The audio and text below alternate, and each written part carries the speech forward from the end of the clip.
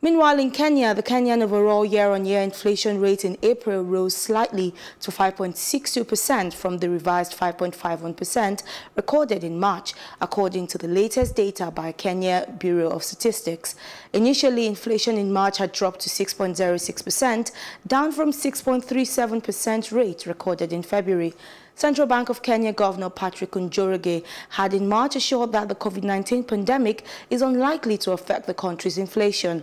According to him, inflation is not a concern for anyone and will expect it to decline towards midpoint of around 5%. Food inflation is expected to come down.